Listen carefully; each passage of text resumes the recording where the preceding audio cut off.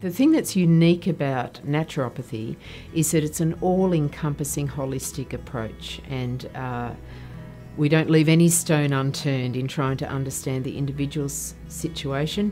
Also, we're very engaging with our clients or our patients because we want to have a discussion rather than tell them how they should be dealing with their health. So that engagement is a very nice way to work together.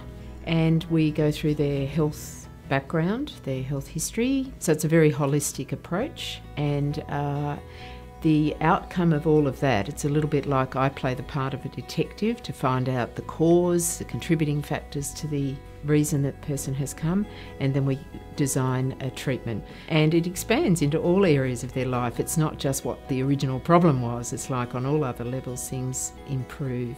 But basically, I guess naturopaths really treat anything that is out of balance for people.